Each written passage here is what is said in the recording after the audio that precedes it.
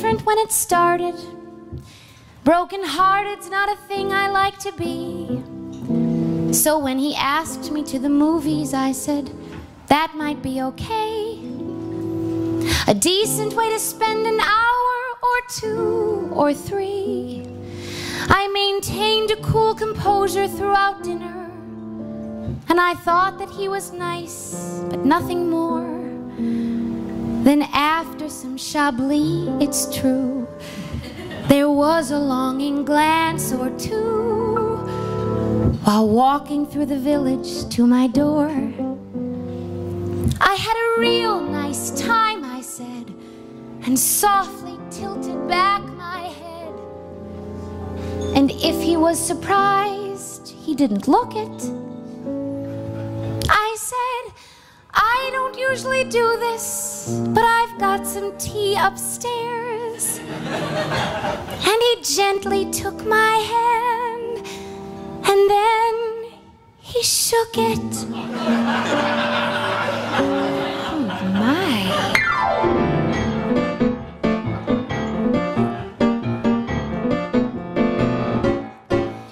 Is there anything more sexy than an apathetic man? What could possibly more set your soul on fire than a man who holds you to him and with eyes of darkest brown looks right through you with complete lack of desire? No, there's nothing more arousing than an apathetic man. Nothing builds your fever pitch to point of blister than a soft and sultry baritone that whispers in your ear, well, I think of you, you know, more like a sister.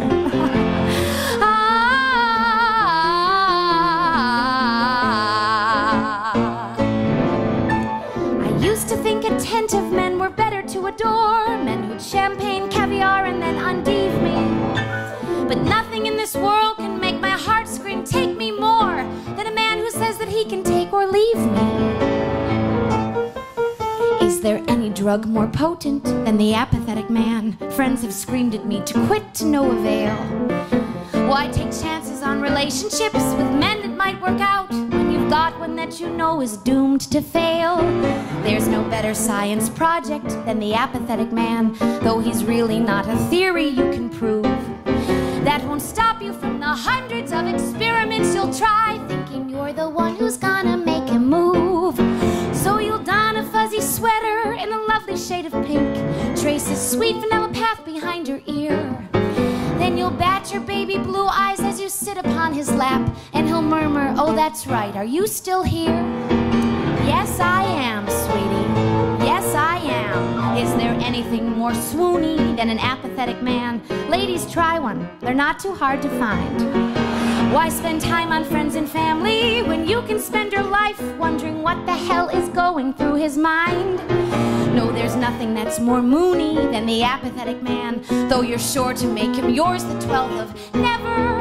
So remember, if you want to love with passion unconstricted, bypass smitten, slightly interested, and woefully conflicted, then you'll find the vice that's sure to make you totally addicted to the end.